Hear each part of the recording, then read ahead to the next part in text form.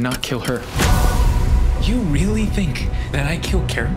It's a question everyone's asking. I am not a liar. Well, you are. I lied about the affair, but I didn't kill her. Does your wife think you're guilty? You know me. Did you strike Carolyn? Your DNA was found at the scene. Presumed Innocence. Alright, so Presumed Innocence is an Apple Plus series starring Jake Gyllenhaal.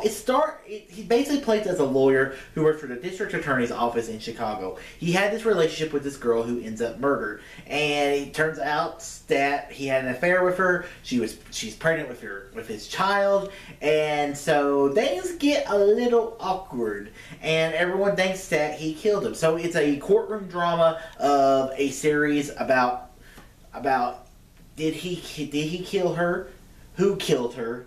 And it's just a cool little courtroom drama. I really like this show. This show was a very fun, I wouldn't say fun watch, because there are some gruesome scenes in there, but I really like it. I love a good courtroom drama. Something like, hell, like Better Call Saul, cool little courtroom, cool lawyer stuff.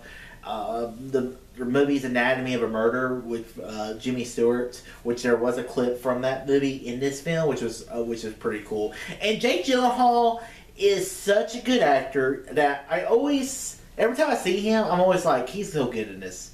Like he gives off that Ben Affleck vibe that Ben Affleck gave off in Gone Girl, where you're like, did this guy do it? And he's just so cocky.